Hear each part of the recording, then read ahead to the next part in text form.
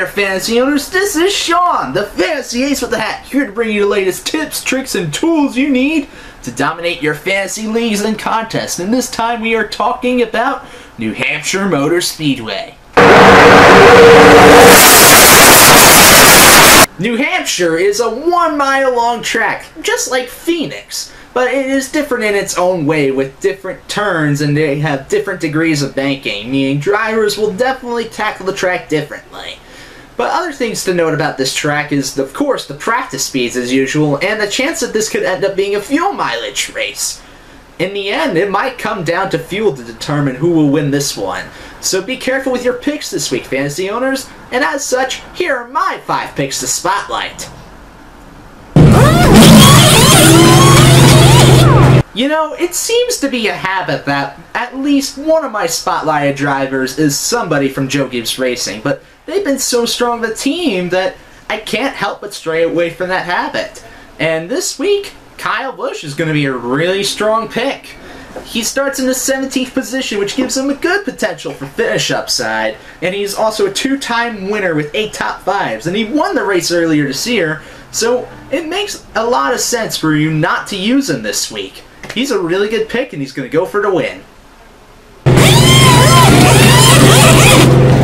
One of the drivers who's really had a good season so far is Joey Logano, and I expect him to really continue having that good season at New Hampshire Motor Speedway. He's had a good history here, as he's won this race last year, and he has 4 top 5s at this track. He also starts in the 8th position, so I think he's a strong candidate to go for that win, especially because he's a part of Team Penske who's been really good all season long. Use him this week. If there's one driver who's been kind of a bit under the radar compared to most other drivers within the last few races, it's probably Ryan Newman.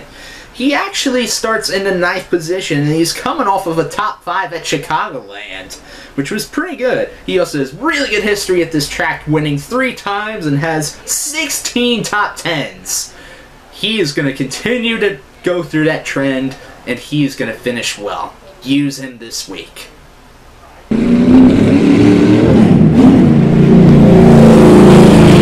If there's another driver who's actually been a bit more under the radar who will be a good pick this week, it's Aric Almirola. He starts in the 15th position and has momentum coming off of 2 straight top 10 finishes in the last 2 races. He also has an average finish of 19.1 at New Hampshire.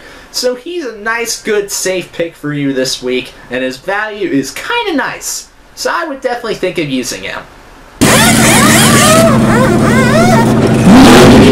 There are a bunch of lower value drivers that happen to qualify pretty good this week, so it may be hard to actually choose a low value driver that will actually perform best, but I think that will be Casey Mears this week. He starts in the 19th position, and he also has finished 16th at this race earlier in the year. And over the past few races, he's actually been running pretty solidly for his low value. So definitely think about using them. He'll balance your lineup very nicely this week.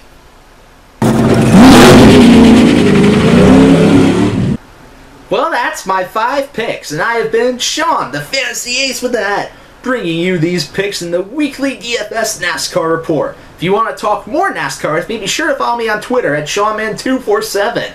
Now, I thank you all for watching this, and good luck in your leagues and contests, and go win it all!